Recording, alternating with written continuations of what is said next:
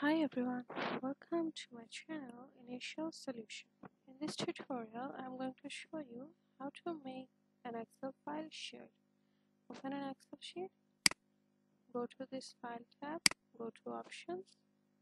From this Quick Access toolbar, click on All Commands, search for Share Workbook. Share Workbook, here you go. Just click on Add and then it will be added here. Click on Share Workbook, click on OK. And now here you can see there is an option of Share Workbook will be appeared. Click on it, and from this option check on the Allow Changes and click on OK. Click on OK. As you can see, now it's converted to shared option.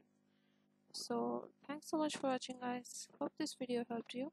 If it did, then please like, comment and share this video. Subscribe to our channel. Don't forget to press the bell icon to get more useful videos like this. Thanks so much for watching. Bye bye.